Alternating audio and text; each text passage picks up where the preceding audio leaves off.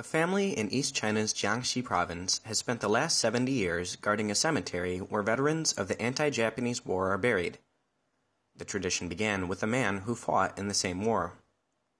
Yo Hanqing fought the Japanese in December 1941 at the Battle of Gaofeng in Jiangxi.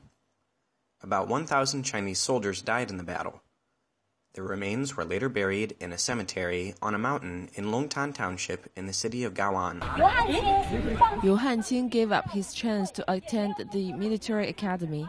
He didn't return to his hometown either.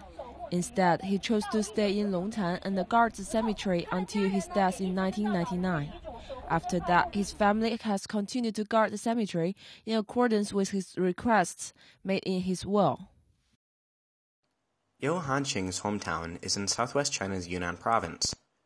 After the war, he married a woman in Longtan and had 4 sons. The family lives less than 500 meters away from the cemetery. My father told me that soldiers all came from the same province as him. They were all young with no offspring. That's why he decided to guide their cemetery. Yo Hanqing opened a tea shop to support his family after the war.